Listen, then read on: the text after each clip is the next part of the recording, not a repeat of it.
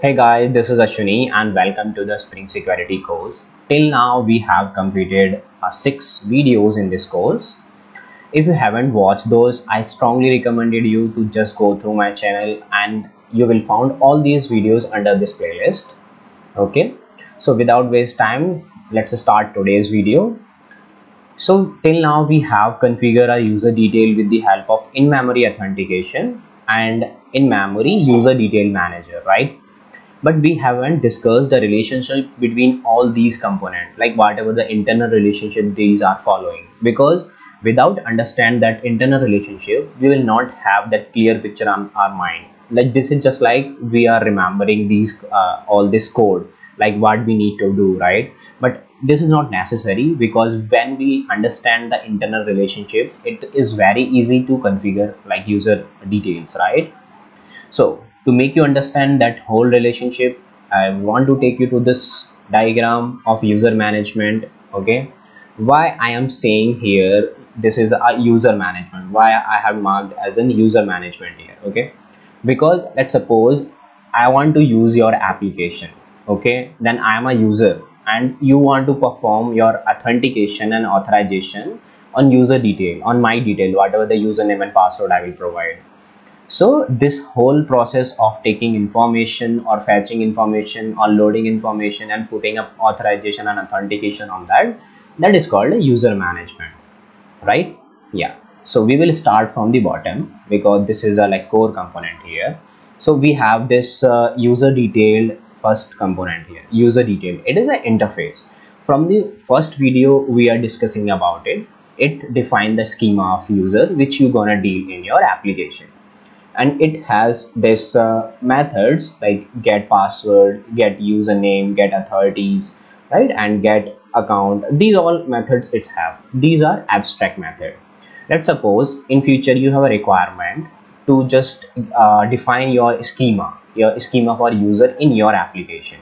So you have to use this interface and give an implementation for all those methods whatever are present in time this interface, right? If you are going to implement that. So next component is user detail service. User detail service we have checked here in this definition which we are discussed in previous video, right? User detail service. So what is user detail service? User detail service is responsible to fetch my data. Okay, from where, like it will fetch your data from your database or LDAP server, or it will fetch data from the like container in memory, a memory of application. So it has this method called load username, load user by username, and it has a return type that is type of user detail. Okay, because as you can see here we are just user detail service extend this particular interface. Okay, user detail one. So this is only applicable when we are having a requirement to fetching a data. Okay, when we are having a requirement to fetch data. And on top of that we have user detail manager interface. So what is the difference between user detail manager and this user detail service, particularly this user detail manager and user detail? What is the difference in between both of these? Let's suppose you have a requirement to fetch a data and you have a requirement to configure your data, like user data. You want to be configure your data, like setting a, like creating a user, setting a password for that, setting authorities for that. So it has a method. This particular interface has a method that create user, update user, delete user, change password, user access. So we have seen one method related to this. You can see here that is a create user, right? And we are calling with the help of this user detail service, and this is a reference of this user detail manager, right? As you can check here, and this user detail manager, let me take you to the diagram, user detail manager, right? Yeah, so if you can map it from here, in memory user detail manager, we will talk about it. Okay, then we will have clear idea. So you have this create user one.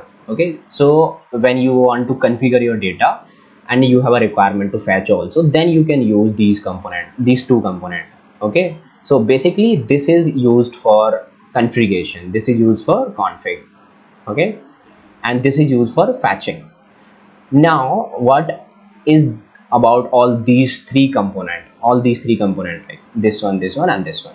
So this first one, in memory user detail manager, if you can check, we already have talked about in previous video and we use this, right?